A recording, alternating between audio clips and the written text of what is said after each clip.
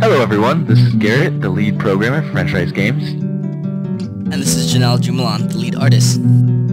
And we are here to show you the preview for our very first public playable alpha of Survivors of Ragnarok. In this alpha, we have a couple different block types for the players to use. Stone, dirt, and grass make up the solid blocks, while ladders and scaffolding make up some of the special movement type blocks.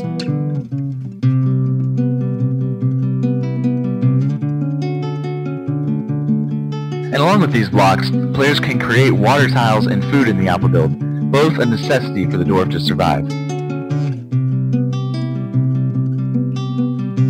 Another major feature we have in the alpha build is pathfinding.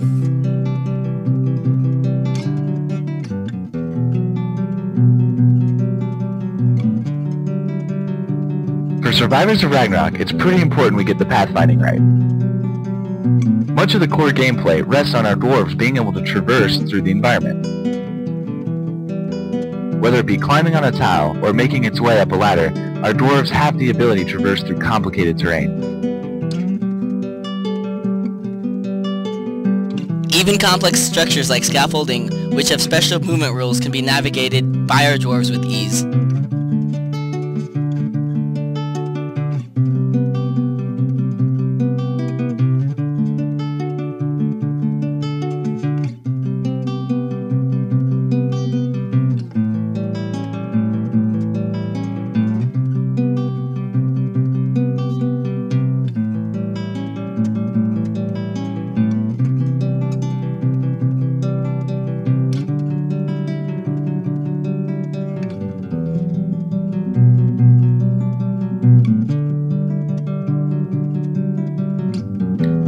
There is still a lot of work to be done before we're even close to the final release.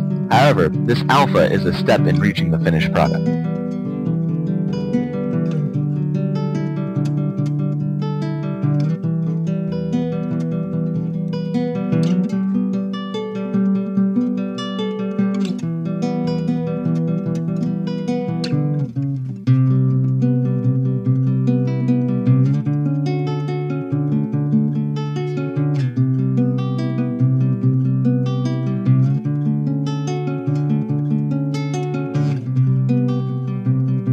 We hope you guys enjoyed this first-hand look at the first playable alpha for Survivors of Ragnarok.